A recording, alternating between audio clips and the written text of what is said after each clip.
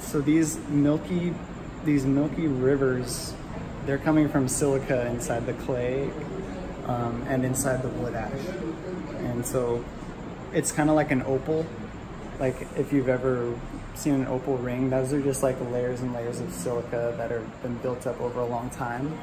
And with a piece like this, it's essentially the same process, but condensed into a 90-hour firing. And so it's like creating geology. Crystals growing in the surface of the ash.